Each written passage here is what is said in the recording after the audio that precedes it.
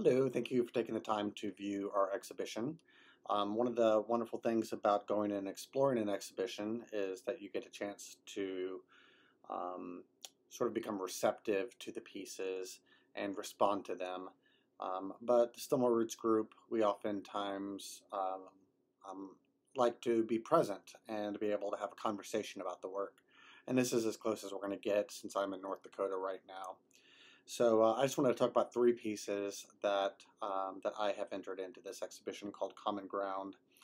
The first piece that you may recognize is the piece right when you walk in the door, which includes sort of a triptych, and that triptych um, has a branch that is sort of fallen down, and then it looks like there's a shadow or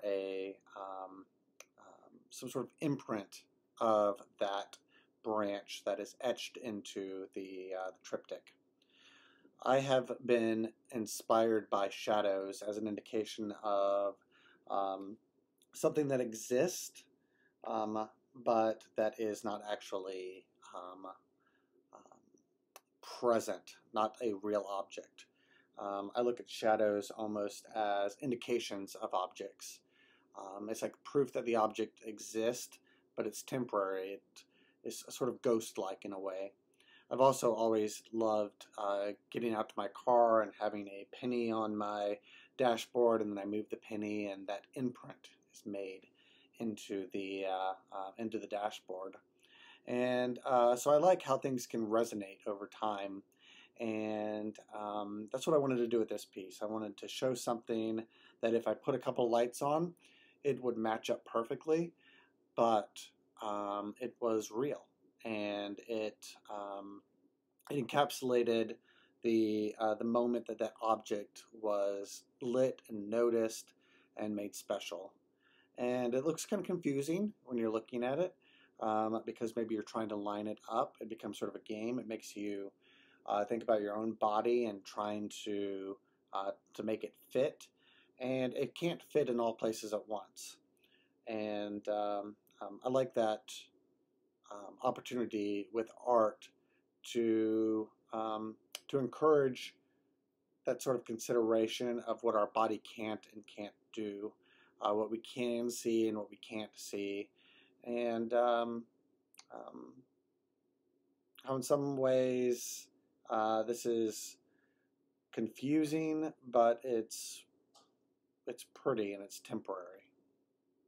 So, but I've tried to make it permanent. So, the second piece that you may see is the pine straw piece, which is cut out. It looks like there's just a whole bunch of pieces of pine straw that have been taped together, but actually this is a laser cut piece of paper, and I was told that it wouldn't be able to cut that tightly, but I really wanted to see if it was possible. One of the beautiful things about being out in Stillmore and Swainsboro is the pine straw on the ground, how it surrounds a tree, and this almost looks like a welcome mat if you put it down on the ground. It looks kind of confusing against the brick, but it's gorgeous. It's gorgeous as a single object, and it's gorgeous as it comes together.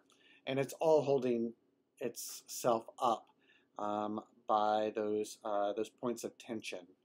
And we're not alone. We're not islands, and so we are connected and interconnected as people. And I think that that work sort of responds to that, using the indications of what objects we surround ourselves with, um, and using that as a metaphor for how we are connected. And then the last piece that you may recognize is the mirror piece. That's about 4 foot tall. It's a whole bunch of mirrors that are precariously placed, and then there's objects that echo throughout the whole object, throughout all the mirrors.